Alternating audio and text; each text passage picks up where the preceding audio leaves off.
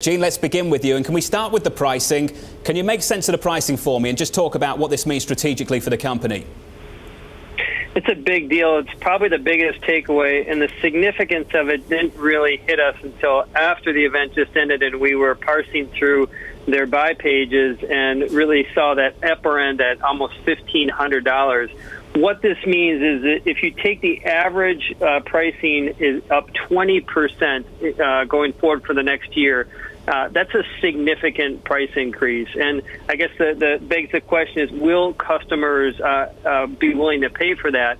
And I think that the simple answer is yes, this price increase will stick, and because most consumers, call it 75% globally, pay for their phones in installment plans. And so we're talking about adding $10 per month, and that's something that people can take. And just one final thought on this, John, is that this lever is probably going to be the biggest X factor to the stock over the next 12 months. Do you share that enthusiasm, Walter? Because I'm looking at the iPhone XR and wondering whether a lot of people gravitate towards that instead of the higher-priced iPhone. Your thoughts? Right, I think Gene is right in terms of there's still high-priced products there that on payment plans can keep the ASP up, but probably the bigger story is that $750 access price on the iPhone XR. That's a very attractive price, lower than what the 8 Plus have been selling at its entry level, at a time when we're going through several years where the replacement cycle is extended, maybe looking for an opportunity to bottom and see units play a bigger role in 2019 than they have in recent years. I mean, remember, we still haven't sold as many phones, or they still haven't sold as many phones as they did back when the iPhone 6 was launched. And Gene, I want your input on that, because the Apple company have done a great job of getting the attention away from volume unit sales towards ASP. Can you just talk about that transition and whether the iPhone R does complicate that? It does add a layer of complication to it, but if you want to just take it at the highest level, is that they announced 3 different phones. There's 9 SKUs because there are 3 different capacity configurations within SKU. So 9 different SKUs were announced.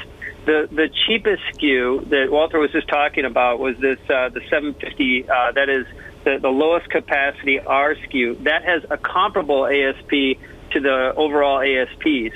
Every other one of those 8 is a higher ASP. And so I think at the end of the day is that even we agree that the R is going to be the home run product. We expect that 37% of iPhone units over the next year are going to be that R. But we think that a lot of those people are going to configure up and could end up spending kind of $850 ultimately on average for that. And so I think they're doing a wonderful job of this, what we're referring to as a mastery and pricing tiers, and I think that the R is representative of that. Gene, as you guys know better than most, the stock reaction on launch day isn't much of an indicator of anything. It was interesting to see what happened with Fitbit, though, in yesterday's session with the stock down by 6%. Is there, and should there be, some enthusiasm around the watch, this new bigger watch, Gene? What are your thoughts on that? Yeah, I think that there should be. We got to obviously put it into context. The reason why people aren't talking more about it is that with the wearable segment, the watch is the biggest component of that. It's about 5% of revenue today. The pace of growth quickened in the June quarter. They reported that it was up 60% versus up 50% in the March quarter. But the bigger picture here is that the category of wearables, if you think about consumer tech over the next decade, wearables is going to be the biggest growth avenue.